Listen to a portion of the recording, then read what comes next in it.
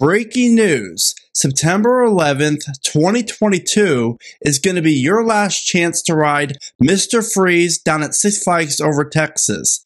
Yes, the park just announced at a coaster event that September 11th will be the last day you can ride Mr. Freeze. This news is just in, and I'm going to speculate as to why the park is doing this and how big of a head scratcher is this. After all, they're new for 2020, then 2021, 2022, and now officially 2023 new roller coaster isn't even open yet. And now the park has the audacity to close their most popular, or in my opinion, at least the best coaster in the park. What is going on with Six Flags? And this is just another piece of the crappy month the company has had because of all the financial aspects of it, the park's not being busy, the CEO who does not know really how to handle theme parks, the El Toro incident, and now this. What is next? And who is ready for new Six Flags management?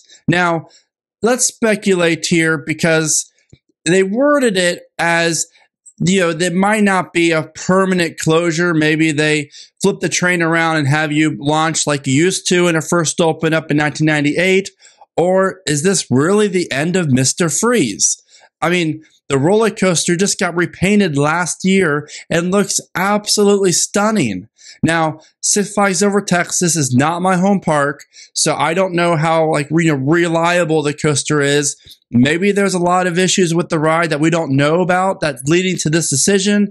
I don't know. But again, this is crazy. Honest to God, I don't even want to think about what could be next for Six Flags because I have a huge problem when you close a ride down, whether it's for permanent or just like a retheme, when you don't even have your new ride open yet.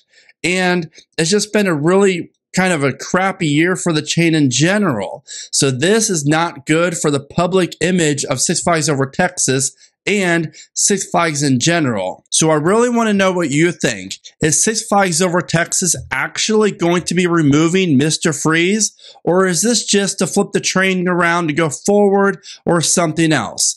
Please let me know in the comments because I really just think that I'm very hopeful that this is not a permanent closure. And if it is, at least the park gave us a few weeks for us to get our last rides in. I'm just baffled on this whole entire decision.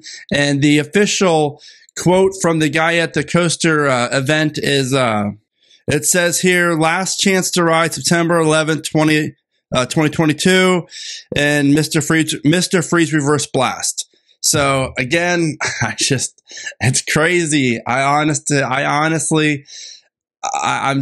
heartbroken over the way that the company is right now and the decisions the CEO is taking to affect the parks, closing certain areas, getting rid of really passionate people that love their job.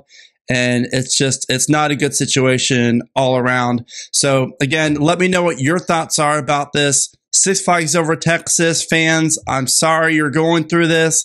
This is just crazy because I've been to that park and Mr. Freeze is such an underrated roller coaster and there's really nothing really like it because there's only two of them. And if this is true, then I wonder what's up with Six Flags St. Louis. How much longer do we have for that roller coaster? Because that is the best coaster at the park, hands down, and is like the best looking coaster in the skyline of Six Flags St. Louis.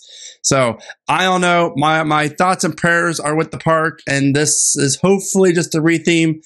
But again, who knows? This is just me speculating. I'm not predicting. So anyone who doesn't really think I predict things right, this is not a prediction. This is just me sharing news and my thoughts on the news. Anyways, thank you all so much for watching. Remember to smile today, think positive, and keep riding coasters.